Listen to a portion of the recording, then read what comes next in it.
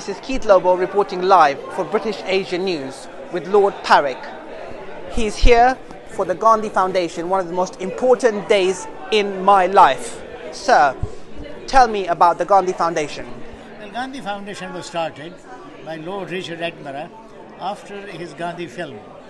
And the profits of the film and other things he decided to put down into creating Gandhi Foundation.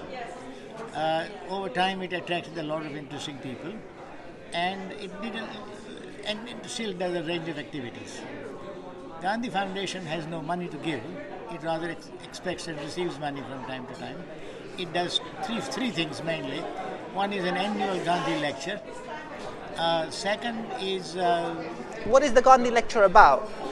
About Gandhi, critical perspective on Gandhi, trying to go beyond him while applying his ideas to contemporary problems. Okay. So Gandhi lecture, we have had some very good people over the years.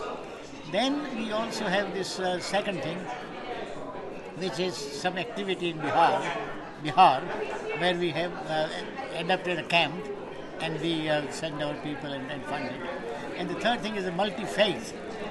On the 30th of January, on Gandhiji's martyrdom day, people of different religions get together and we have a multi-faith religious prayer. Why is it important that multi-faith religions get together? Here in the UK, everyone goes into their own cave.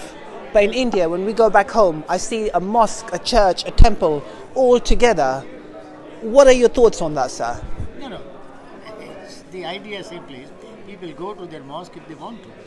But our expectation and hope is that unless he understands what goes on in the temple, what goes on in the church, he builds up idiotic prejudices, large pockets of ignorance, and becomes an easily mobilizable element for violence. Thank you. That's why it's very important that we should know about other religions.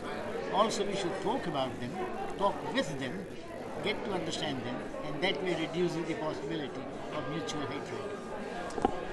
Thank you. This is Keith Lobo signing off with Lord Parekh. It has been an informative and intelligent discussion on Mahatma Gandhi on his 150th year. Thank you.